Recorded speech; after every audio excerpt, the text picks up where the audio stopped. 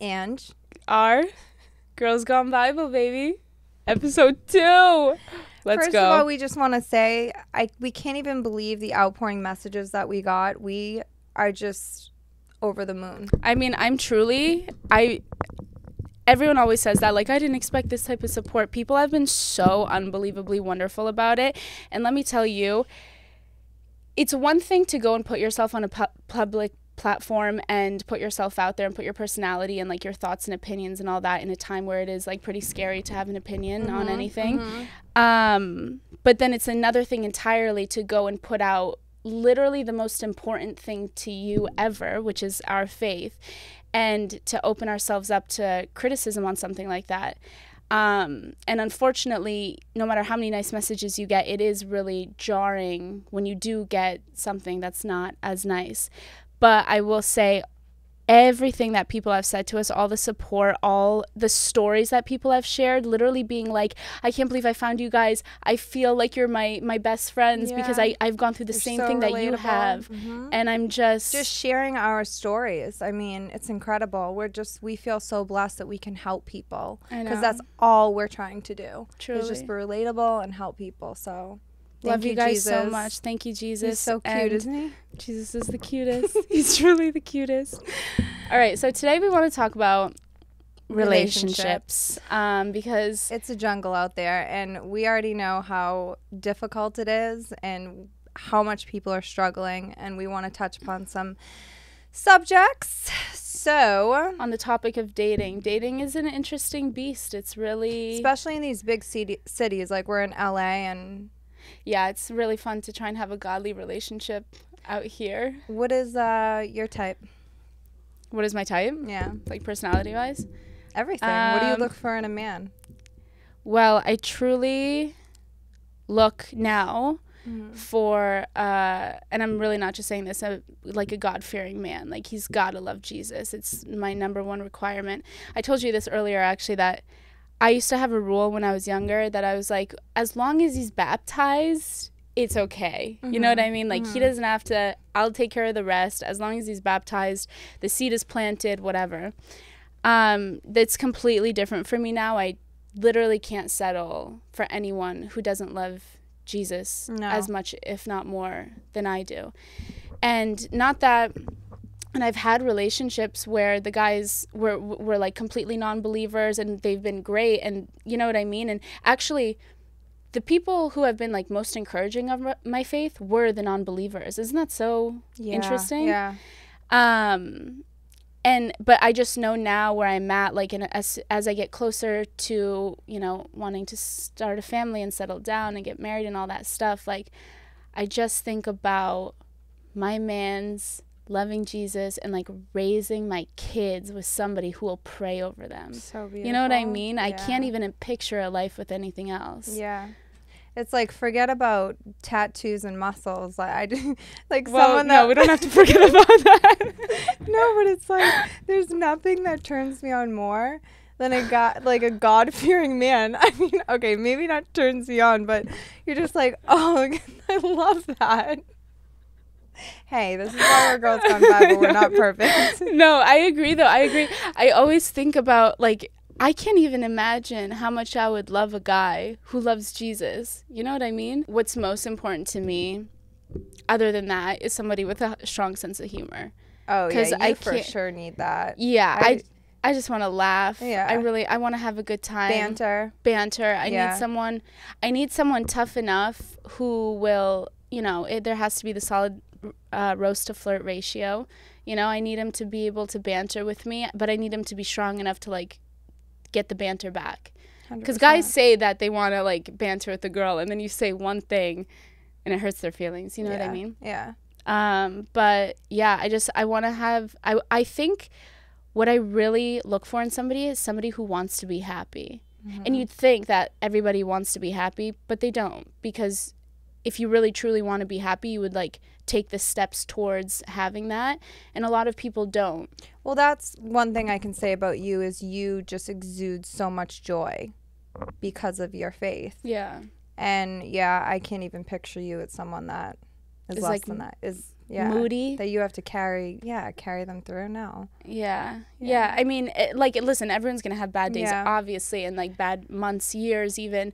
But I think it's just like the heart position of like trying and like wanting to be joyful. Well, that's what you do every day. You're not perfect, but one thing you do have is joy.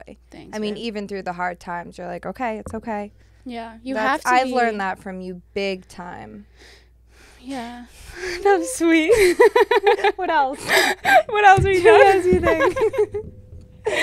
Okay, what else? What do you look for in a guy? The same thing. I really like a God-fearing man, but I'm not talking about someone who puts, John 18 in their Instagram profile. I'm looking for someone who really, exudes,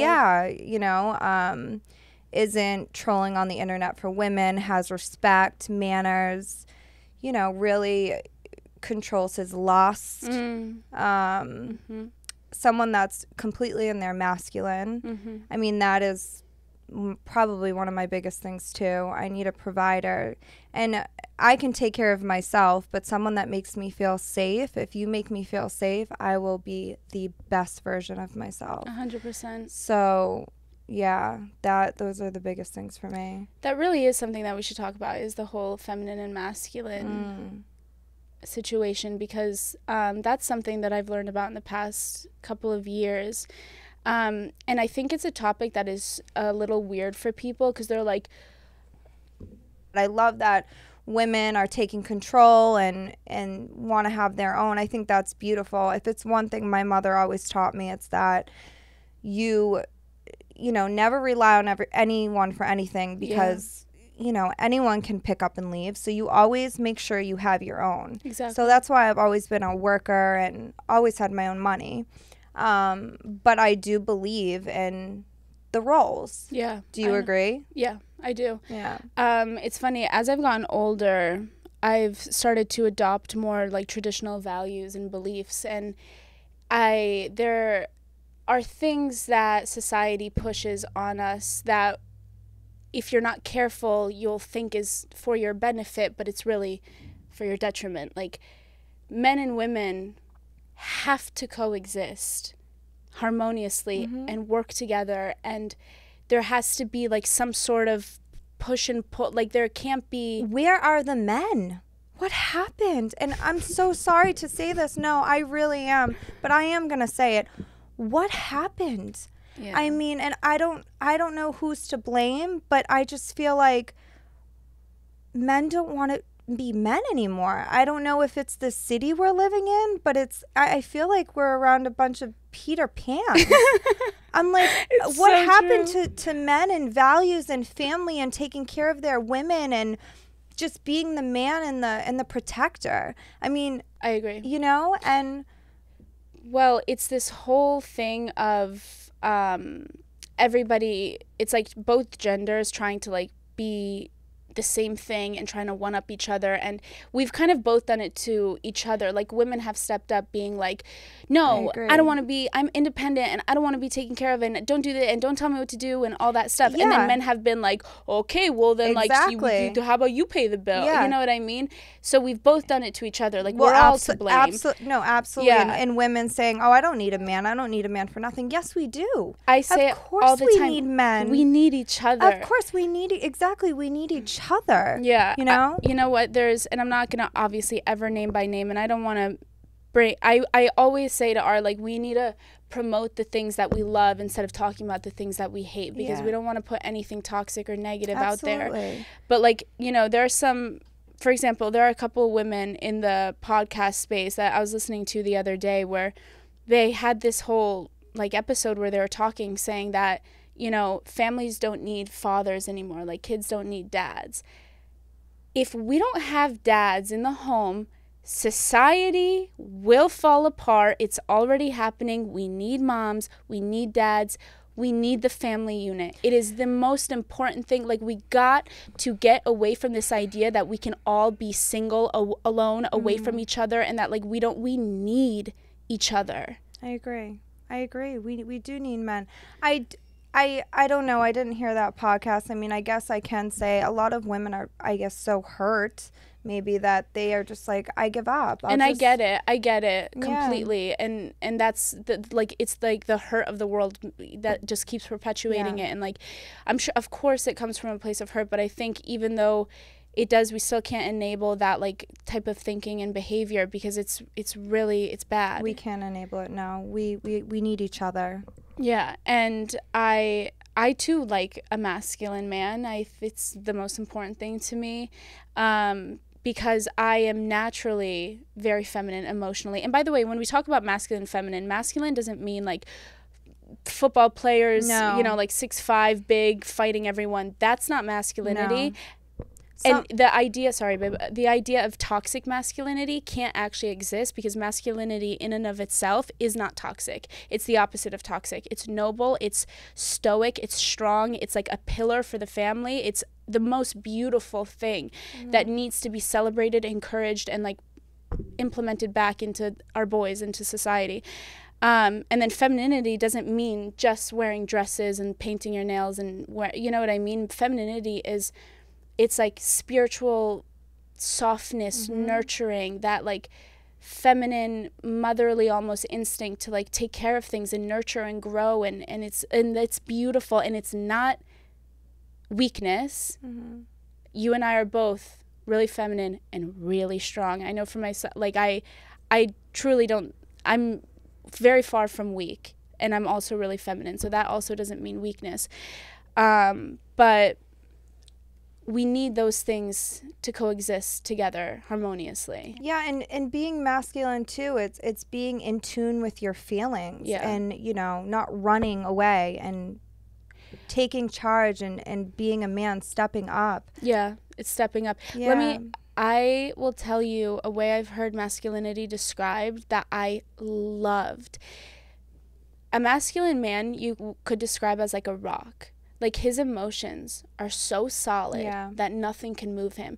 That because, okay, women are so emotional, right? And we can like come at a man and with all of our emotions and all of our feelings, and it's irrational and whatever, and it's like all over the place. But because a masculine man is so solid, we come to him and he just solves those problems. He doesn't like ignite the fire. He doesn't make it worse. He doesn't like throw. He doesn't run. He absolutely doesn't run. Like, a masculine man sits there and he gives you solutions. Yeah. That's what masculinity is. And so if your dude is like yelling at you and making your situation worse, that's not him being masculine. That's actually a really feminine trait, to like not be able to handle your emotions in a man. Yeah. This is so, like, it's such a touchy thing, but I think it's important, and we have to talk about the things. It's okay. I don't even think we're saying anything bad. This is the truth. I know. Ari's a lot better with this stuff. I really, truly, from the bottom of my heart, come from a place of love, and Me too. And I want things to get better. Like, I want people to understand. Women and men are both to blame for this, by the way. Yeah, absolutely. Like, they just are. I'm not. I would never talk about men in a negative light. No. I love men and our women. Oh, we love everybody. We love women. Anyways, but let's talk about dating while being close to God, because that's what this whole thing is about. Have you noticed a difference in your dating life, or the way you approach dating or you approach love, since getting close to Jesus? I'm trying to think. I know how they are for you. How? You're the same as me in the sense that being close to Jesus really helps you get like a grasp on your emotions, and it helps you not be ruled by them, because we're aware. Oh, yes. You know, we're aware that God's will is more important than the way that we feel, and the way that we feel ultimately is very deceiving at times, whereas God is always right. Like, he's always correct. He always knows what we should do, and his will is the right way to go. So I know that makes a big difference, right? Yeah, and I can see things now in people where I couldn't before, because I'm so close to God now. Yeah. I can see things in people. I'm like, oh, no. He gives you discernment. Absolutely. I have seen a massive change with you. I mean, you've always been so intuitive and discerning, but I really have seen, like, the further your relationship with Jesus has progressed, you can see things from a mile away that you would have ignored before. Like, and you'll like see it in their eyes. You'll be like, something's off. Something's Yeah. not right. Yeah. I don't, like, this seems harmless, but I actually think that this is what's going on underneath. And then you're right. And I'm like, what's going on over here? You know what I mean? Like, Well, think about the relationships you were in? I mean, you thought the world of whoever you were with, and then you really can see who someone is. It's not in the relationship, it's after the relationship. mm-hmm. I mean, and it's scary. It is scary. You're like, who was I with? That's so scary. That honestly is one of the most scary, like, parts of, you could be with someone for 40 years and not know who they are. You have to see characteristics now. Yeah. Did I say that right? Okay. What are you trying to say? You have to see characteristics? Characteristics. Yeah, you said it right. I said character. Did I say it right? You didn't say it right. What did she say? Charistic. Okay, so She didn't say that. Yes, I did. Okay, so I have a thing that I say words wrong. Oh my guys, it's the funniest thing. The other day, no, you have to hear this. So the other day, or when we were going to Stagecoach. Hold on. Hang on. What are you gonna say? Wait, hang on. When we were going to Stagecoach the other day. Oh yeah. We were driving and we're listening to this guy T.D. Jakes. He's a bishop and he's really famous. And he goes, his name is Bishop T.D. Jakes. And then all day she's like, put Bishop on. No, he said Bishop. Oh, first she said Bishop, and I was like, what did you say? And then later, all day she's saying, put Bishop on. And then days later, she's like, hey, can we listen to Bishop? And then I'm like, who are you talking about? Like, which Bishop? And she goes, the guy from the car. And I was like, you know that's his title and not his name, right? I love you so much. You're the best. So, what about you? What about me? How has your relationship with Jesus changed with your relationship? Everything. Yeah. Literally everything. Yeah. You know what's funny is I think what I'm most in submission to God with in my life is my relationship, my romantic relationships. Because there are other things like, you know, career, work, money, social media, like friends, like there's a lot of stuff that I, you know, will stumble and fall and not be obedient, whatever. But when it comes to romantic relationships, I'm like, maybe not at first. There are a couple times where I'm like, hey, Jesus, I like this guy. I think I'm going to date him. And God's like, don't do it. And I'm like, let me just try. And then you don't do that. Yeah. And then like a week later, I'm like, I hear you. I understand when what you you're do that saying. Prayer. Oh, yeah. I mean, we all know that the ultimate prayer is, God, if they're not for me, get them out of my life. And like 48 hours later, they are out. Yeah. He works quick with that one. He loves that. Yeah. I'm really, really obedient when it comes to my romantic relationships because I truly believe that it's the most important relationship that we have. It encompasses like every other relationship or friendship in our life into one, and then add the like romantic element that you don't have in any other relationship. It consumes you and it will dictate the rest of your life, literally. Absolutely. And so when it comes to that, I'm just like, God, whatever you want. And let me tell you, so last year I felt like God had taken me through a couple of different things that were similar. And I know looking back, and I knew in the moment too, that he was really growing me in my relationship with him. And he was completely ridding me of the need to have control over my life. And he was like, I don't want you focusing on your feelings ever again. Like, I want you to be able to focus solely on me and what I want for you, and that no matter how strongly you feel for something or somebody, I want you at a drop of a hat to like look to me and be like, okay, if God doesn't want this for me, I'm gonna let it go. You know. And so we went through that a couple times last year, and it really has gotten me to a place of healthy, I think, detachment almost. Like, I'm really detached in a good way, that if somebody's not for me, that's okay. You know what I mean? Yeah. I simply cannot try to make anything work that I know isn't for me. Yeah. I don't get sad over things or guys that aren't for me. Like, you've seen, I think that I have a really good thing about me where I am able to think very logically in difficult situations and be like, is this my man? If this isn't my man, why am I going to be sad over a dude who's not my man? Yeah. You know? And so, yeah, being close to Jesus has given me like a power it's really, really empowering. Yeah, and to piggyback off what you were saying, you are so... Sorry, I've never heard you say anything like that. Piggyback? All right, no, it's cute. I like it as professional. Whenever I'm serious, she can't handle it. No, I can. Piggyback. Yeah, you could be with someone for 4 or 5 years, think that you're going to marry them. Anyone can switch up on you at any second. So you better never love anyone more than you love yourself. Mm-hmm. And that is a lesson that, one of the biggest lessons I learned this year. Like you talk about detachment. Mm-hmm. It's so key.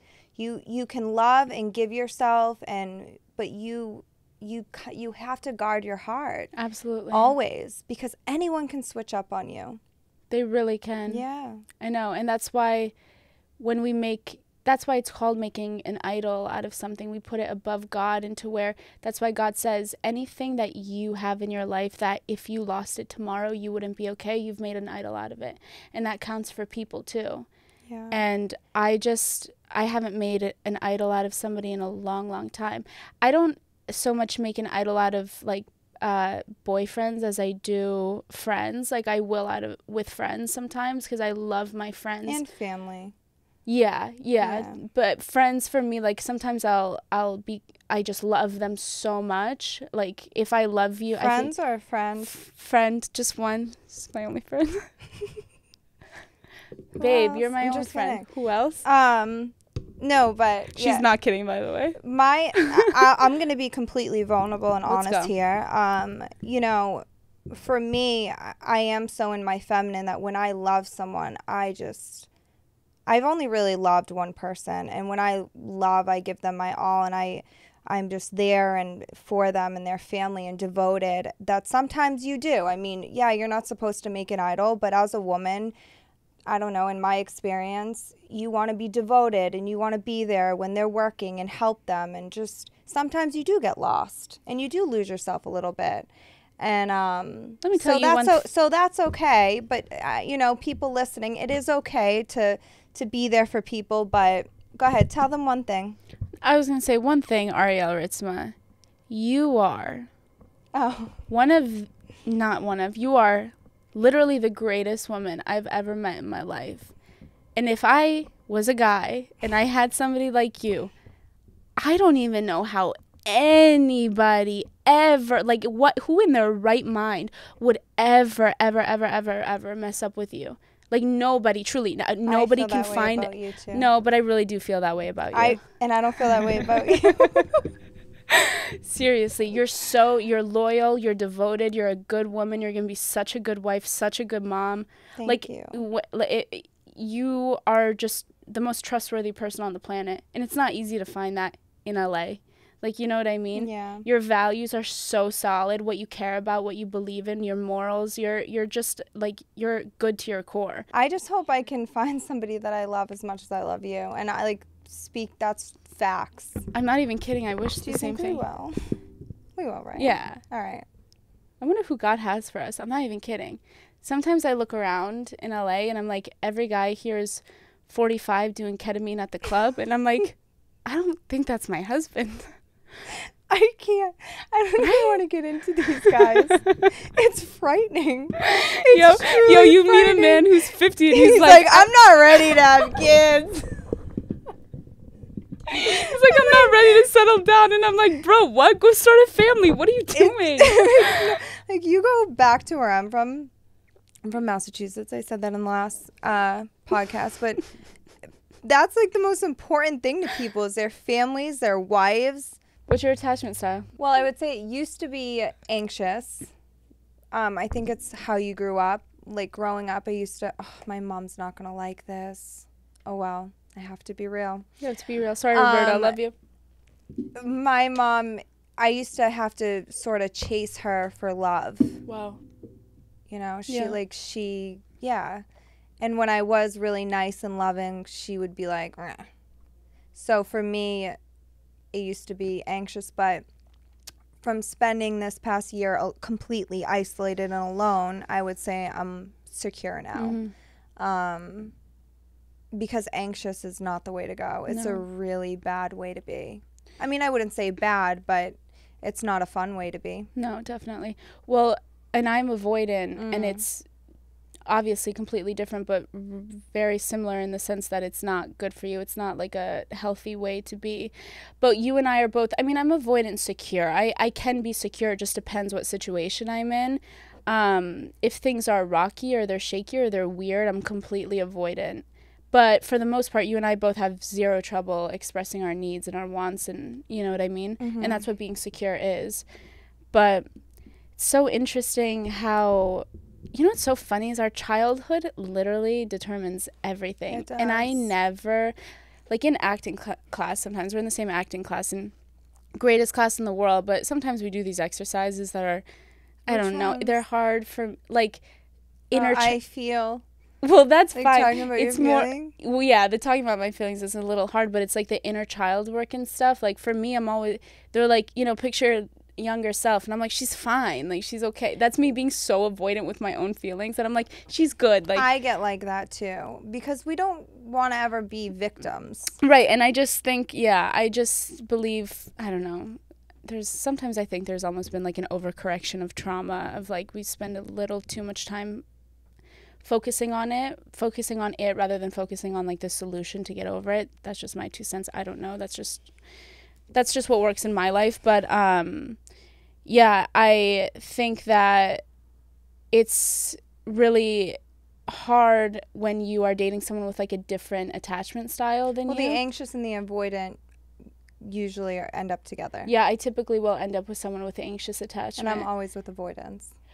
Oh, that's so funny that you mentioned that, because we realized something recently, that you typically go for we don't have to keep this in, but like that you'll go for like emotionally unavailable guys. And I have never gone for an emotionally unavailable guy. Like they're typically too overly emotionally available. Yeah. You know what I mean? Yeah.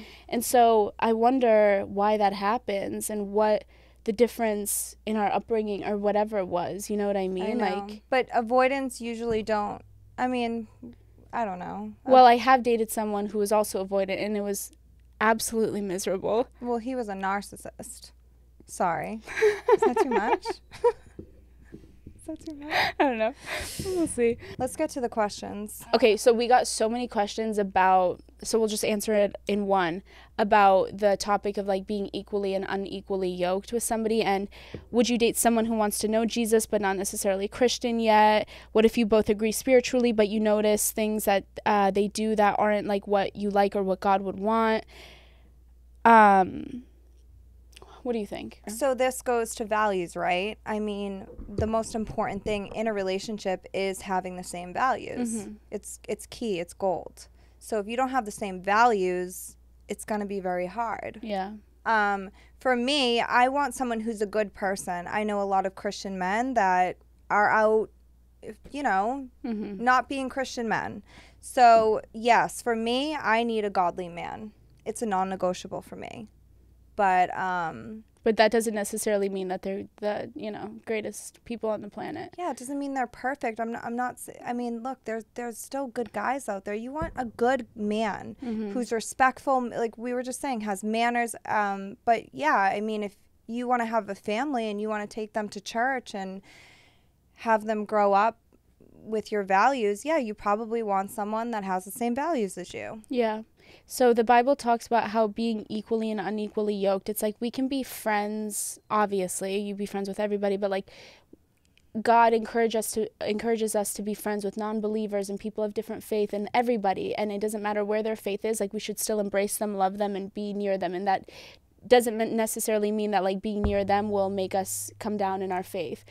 But the one thing that he says is that the one area that doesn't apply to is your romantic relationship, and especially like who you end up marrying. Like he does not want us unequally yoked. And like I said earlier, I used to have a requirement of being baptized, and that was enough for me, and it's just not anymore. And it's something that like maybe take to the Lord, because and other people are asking like, what if, you know, they're interested in being close to Jesus? What if they're willing to learn? And like I have dated somebody who like literally gave their life to Jesus after meeting me, and like, and How do you feel about that? Would you be with someone like that? I would. Yeah, I would. Okay. I would. It's not necessarily, when I think about my life and what I want, just because of where I am, that's not what I would love to happen, but like what God willing, whatever his plan is, whoever he wants for me. But yeah, I think and we're also going to talk about headship and male leadership and stuff. I know I really want somebody to pray over me. Like, I imagine that at one point or another in my life, my faith isn't going to be as strong as it is today. And I'm sure I'm going to go through hard times like I have in the past, maybe even lose my faith. You literally never know. And like, I need someone to be there who's going to be able to pray for me and bring me back and like carry me and lead me. You know what I mean? I really don't want to, just as a female, like I just don't want to carry someone through the faith. It's just not what I'm interested. If you feel like that's your calling and like you like that, and I have liked that in the past, I used to love doing that, if I'm being honest. It just goes back to when you're so deep in your faith, you just want someone who's right there with you. So it's basically, to sum up that question, I believe that you need to have the same values. Yeah. I believe that nothing's perfect, but having the same values, I feel that that relationship can last forever if you have the same values. Yeah, definitely. And it's something that we're workshopping with you, because it's your own journey and you take that to the Lord, and who knows, maybe there's countless stories of marrying an unbeliever and then, you know, they later come to the faith and stuff like that. And so you never know what God's plan is for you. But I just know for me personally, he's got to love JC. He has to be cool, though. You know what I mean? Not that Christians aren't cool. They're the coolest. If you're not chasing God's heart, you better not be chasing mine. Ooh. Let's go, Mark. That's pretty good. So let's read another question. This is something we talked about. Should you wait to be married until you live together? Well, I was just talking about this with you the other day. Are you texting? No, I'm looking something up. Go ahead. Jesus. I do feel that you really know someone when you live together. I don't think you should rush and live together. Mm-hmm. I think you should date and really enjoy each other. And yeah, I get that, and I understand what you say about. Can I say one more thing? Yeah. But where I am now in my life is, I'm not living with anyone until I know they're going to be my husband, because I'm not going through that. Mm-hmm. Well, because I agree with you completely that you don't know somebody until you live with them, and it's a massive like change in the relationship and the dynamic of a relationship.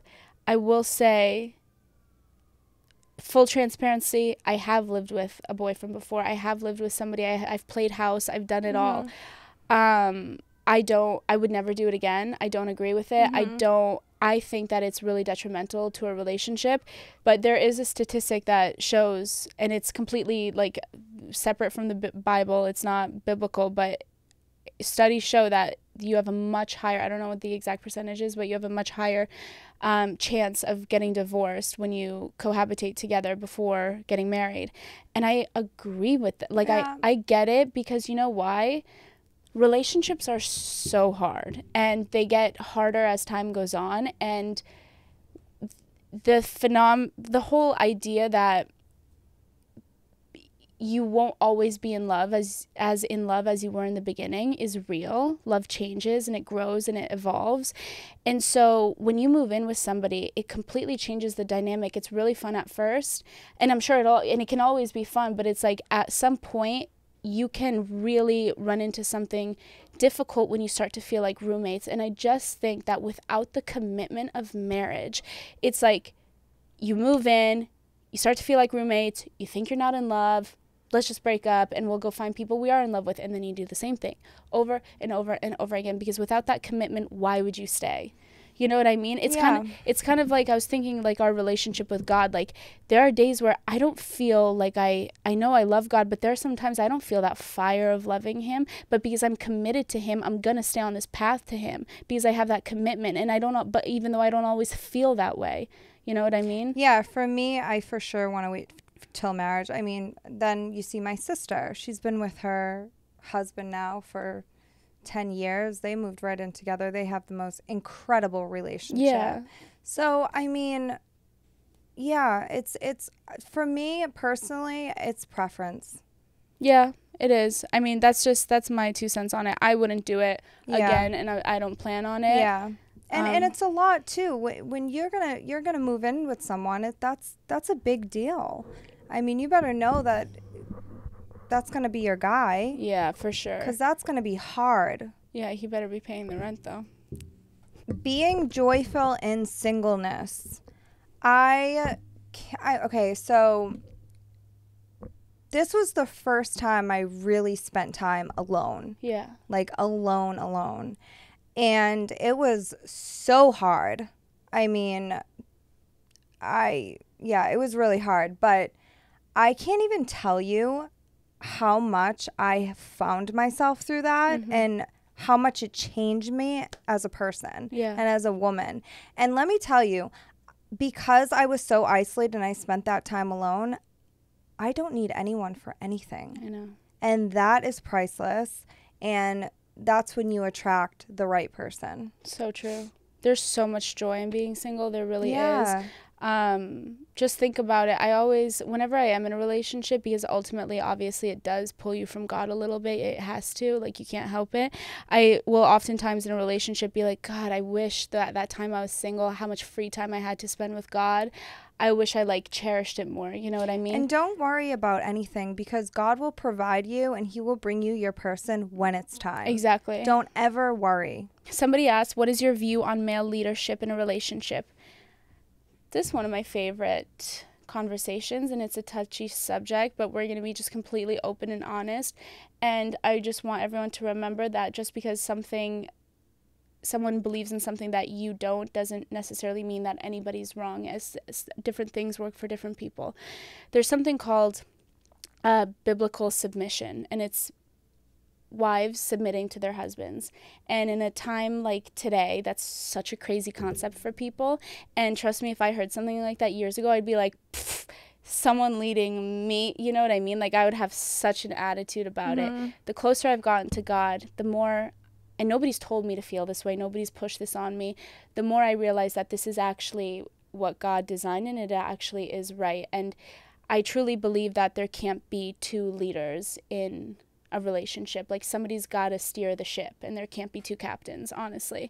And I know for me personally, like, I feel like I'm a leader. I'm really confident in my ability to do life well and make decisions and lead myself. So I don't need to be led, but I want to be led. Yeah.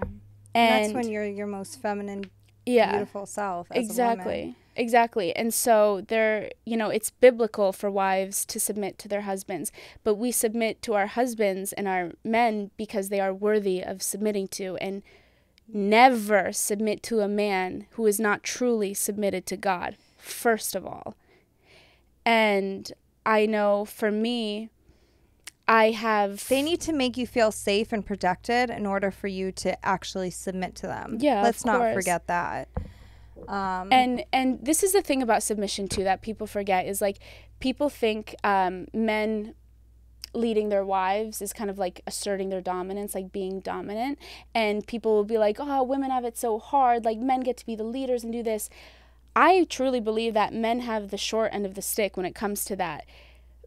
Men are supposed to love their wives the way that Christ loved the church. Do you know what Christ did for the church? He died. Like, you literally have to be willing to die for your wife and your family.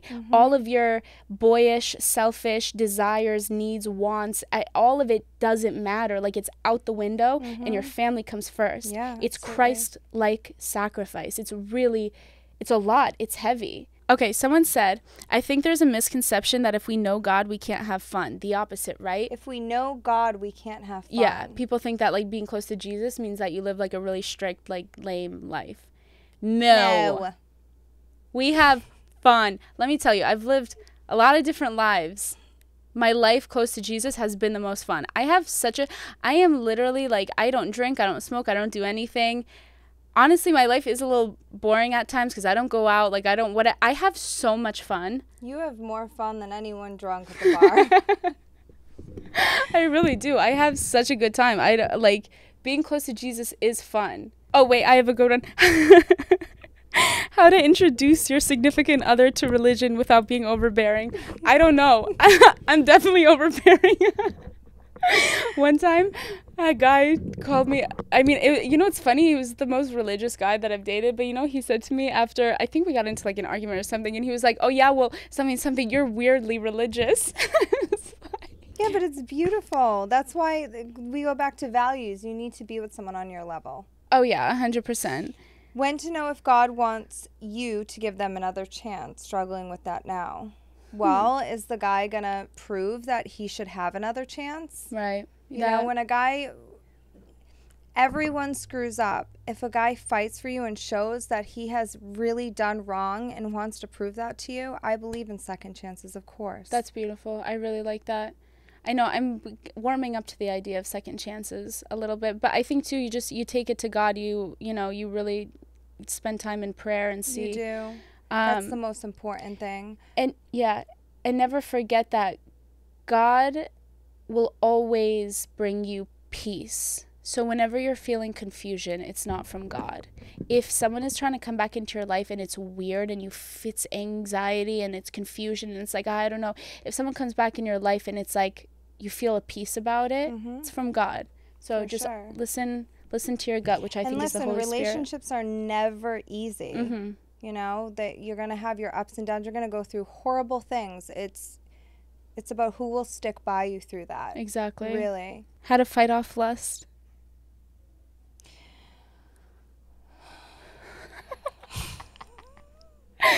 Take it away.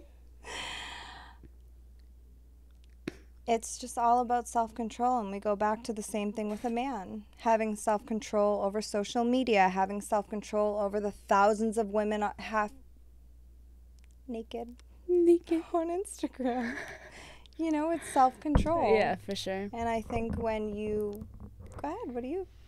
What do I think? No, I mean, it's self-control is everything. If you can have self-control, then...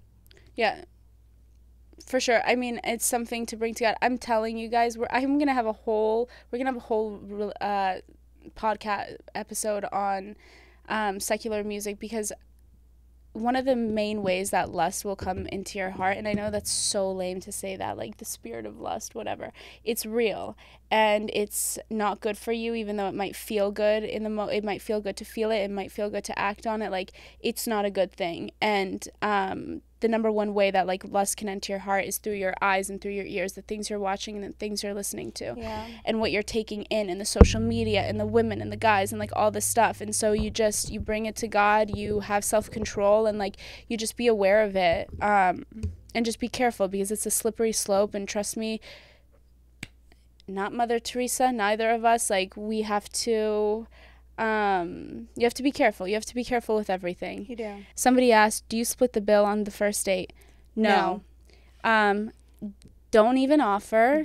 Don't even pretend to like reach. No. You know what you do? Don't even get me upset right now. You sit back, you smile, you say thank you, and that's it. And you know what? And if they aren't like so much in their masculine to deal with that, stay back, stay feminine. They'll grow into it. Like it'll be awkward for a second, but let's be real, boys and girls. We're not playing this game. Is that what they're doing? I don't know. That's not what I'm doing. That's not been my experience, but I've heard of it. But listen, relationships are hard. Dating is interesting. Add the component of like trying to live a life with Christ, even weirder. Do your best. You know what? Actually, before we go, somebody said something in here about sorry guys, let me just get it,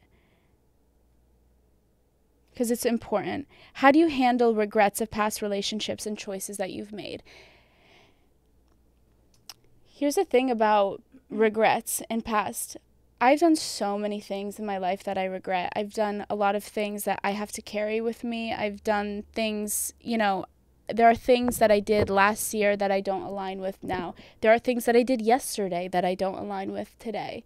And the beauty of being one with Jesus is that every single day we are a new creation. Every single day we're made new in Christ. And nobody, including yourself, including the enemy, can hold your past against you. Because the day that you give your life to Jesus, every single day, his grace is new, his forgiveness is new, and you're made new. And so you don't have to live with any of that. No matter who tries to bring it back up, even your own mind that tries to remind you of the shame and the guilt and whatever.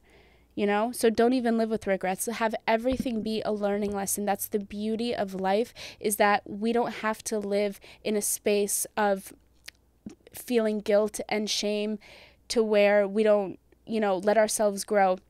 And this is also the thing about regrets, is that people hate to see you change. It's so weird, but the truth is nobody wants to see you grow.